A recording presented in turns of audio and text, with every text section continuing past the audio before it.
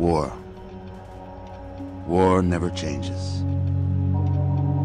Since the dawn of humankind, when our ancestors first discovered the killing power of rock and bone, blood has been spilled in the name of everything from God to justice to simple psychotic rage. Welcome everyone to Combat on the Rim, the guide that's going to help you defend your colony against those manhunter packs of 20 Timberwolves. The combat system definitely needs a little bit of improvement in RimWorld, and combat extended is not a viable alternative. So here is how you can improve your combat performance on the Rim. Add magwell for easier reload on the bolt carrier. For melee weapons, in my opinion, they're underrated in the instance of a human raid, as you can bait and gang up on raiders if all they have are guns. Okay, do it again. Do it again. Ouch. Okay, you'll block it every time. Your sharp weapons such as knives, long swords, and spears are used to deal the most amount of damage and should be used for killing raiders, while your blunt weapons such as clubs and maces should be used for a much higher chance of knocking raiders down and turning them into Roombas. For cave boy bows and pilas, I wouldn't use these due to the low armor penetration, low long range accuracy, and the lowest projectile speed, because ganging up on those Imperials with clubs is such a better alternative. For guns, I've categorized them based on range and their range effectiveness. For sidearms, I recommend the revolver, as not only you start with one in the crash landing scenario, but the stats are better than the other sidearms overall. For short range, I recommend the pump shotgun because of its accuracy and low cooldown time, along with its low cost. For medium range, the charge lance is obviously the best, but the other two alternatives are good depending on the materials available. Finally, for long range, I recommend the AR because of its low cost and its burst fire. Area of effect weapons include throwables and launchers. Each one has its own advantage, and if you've played the game, you know what each one does. But for a basic rule of thumb, frags are for enemies around cover or in groups, Molotovs and incendiary launchers are for catching shit on fire, and EMPs are for robots and those Imperial scums with shield belts. Weapons of mass destruction are basically a fat man of RimWorld, and you should use these with caution. Doomsday and triple rocket launchers are single use and should be used against massive groups of threats. Orbital targeters are just beams or missiles from the sky. I personally use these against encampments or big groups of raiders in the late game. The two notable artifacts you should use are the Insanity and Shock Lances. Insanity Lances make a human-like or animal go berserk, so you can use it on that OP raider that turns and kills its own raiding party. Shock Lances just down a human-like or an animal instantly, which I only use against Thrombos to turn a profit. Are you winning, son?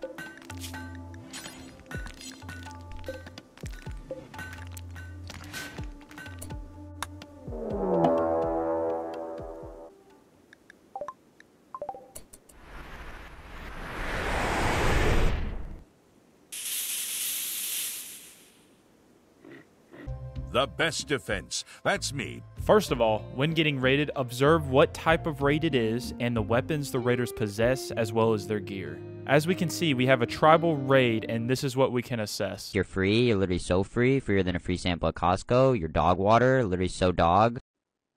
For melee tactics, we have the rush, peeling, and funneling strategies. Rushing is great for when raiders with guns are ambushed by your melee colonists, forcing them to melee with their guns. Peeling is good for when you have a gunner being attacked by melees, which then you can send your melees to attack them and force your gunner to go free. And finally, funneling is my favorite, as you can funnel raiders with melee weapons into a single tile in which they can only fight one of your pawns, and you force a 3v1 situation. Reach me with that hand. Reach me with that hand. You cannot. Also, shield belts are recommended to avoid gunners from taking out your brawlers in the mid to late game. For range tactics, you have the flanking, tanking, and outranging strategies. To flank, aggro the raiders to behind the cover and then send other gunners around to get a better angle. To tank, have a shielded colonist aggro gunfire and then send out your gunners to fire at the enemy. Outranging is when your gun just has more range against the other raiders' guns.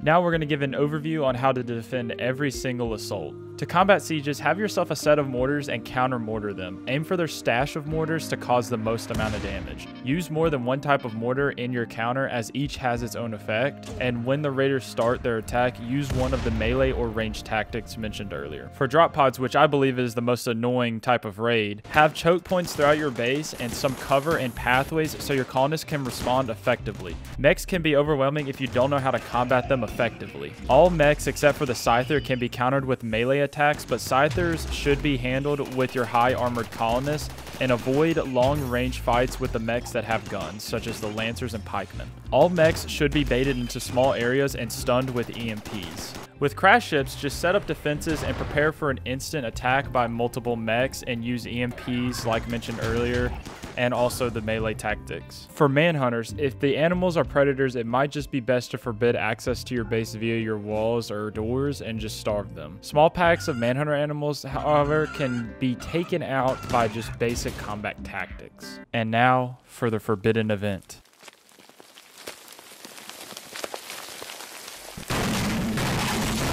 Infestations. Infestations usually occur in mountain bases, and to combat this completely is to have your entire mountain base cooled to freezing temperatures. But if you don't want to go through that hassle, you need to have funnels set up throughout your base, or you can set sections on fire if you don't have flammable materials for that section. To figure out which tiles hives can spawn on, click this icon, and the darkest green is where you need to fill in. For insects that appear in mountains, fill the tiles that they can appear in so this doesn't happen.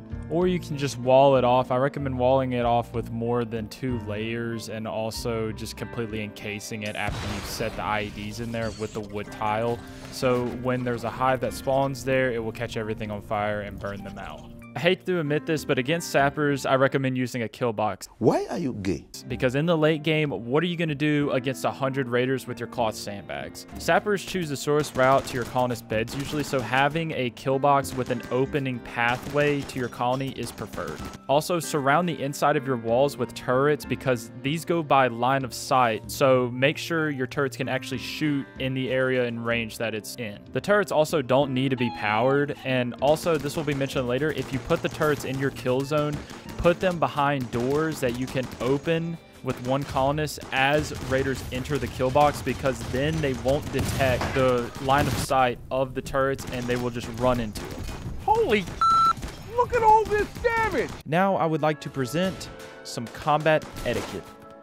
So the first thing is called proper armor. For those players who sit there and have colonists that literally go through hell, and they always ask themselves, why did my pawn just get insta-shotted?